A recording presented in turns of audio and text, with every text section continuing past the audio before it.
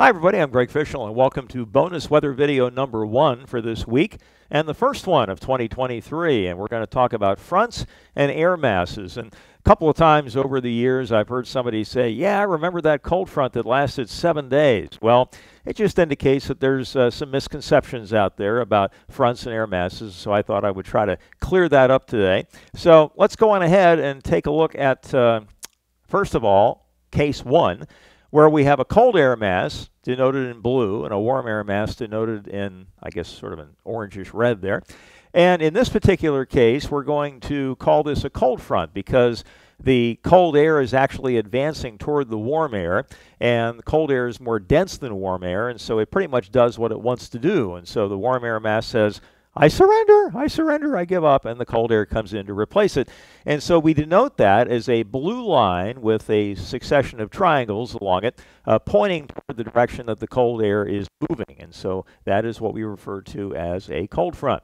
Now, same scenario with the air masses, and the front, in all these cases, is just a boundary, okay?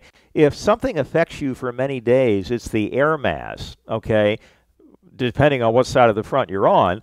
But it's the air mass that lasts for a long time. The front actually only affects you for a very short period of time. It's just when the transition is occurring between one air mass to the next.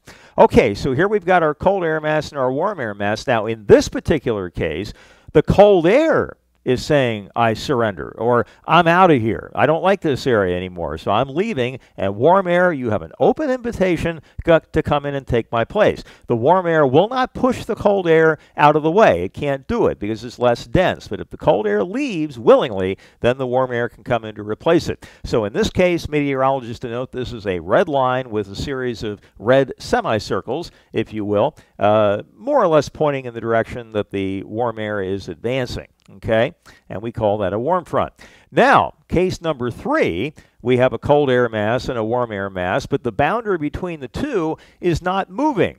Okay, and so we denote that as a line with alternating red semicircles and blue triangles, and we call that a stationary front. And if you want to get real technical, meteorologists oftentimes refer to this as quasi-stationary or almost stationary, because if it's literally stationary, that means it's not even moving a millimeter, okay? Well, air masses sort of slosh back and forth, and so there probably is some movement, but it's just looking at it from a large-scale perspective, it basically is not moving, and so we call it a stationary front.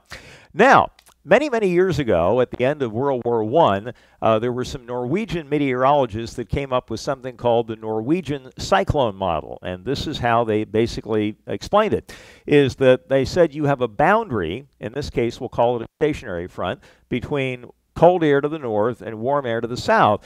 And then an area of low pressure forms along that front. And in the northern hemisphere, that's going to mean a counterclockwise circulation.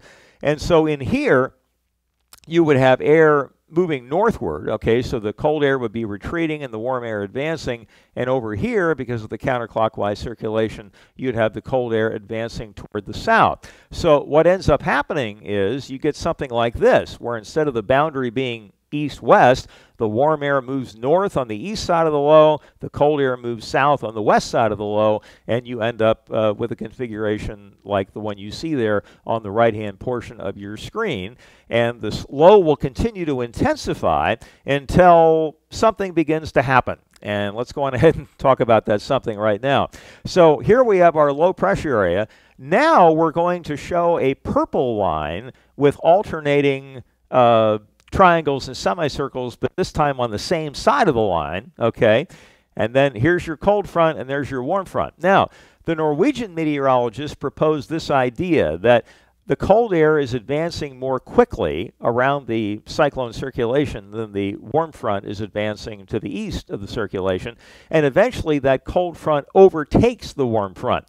And so now the low is surrounded by cold air, and the occluded front that you see there in purple basically just becomes a front aloft, okay? It no longer exists at the surface because the cold air is wrapped all the way around the low. There still is a boundary up there, and there'll be a wind shift. You'll actually see a wind shift as the occluded front comes through, but you don't have nearly the amount of temperature contrast across it because basically again, the cold air is wrapped all the way around the low. Now, later in the 1980s, there was another model proposed called the Shapiro-Kaiser model. And in this particular situation, the cold front did not overtake the warm front, but in a sense, the cold front fractured, okay, from the low itself. And so eventually the same problem exists where the low is surrounded by air that is pretty much equally cold or equally warm.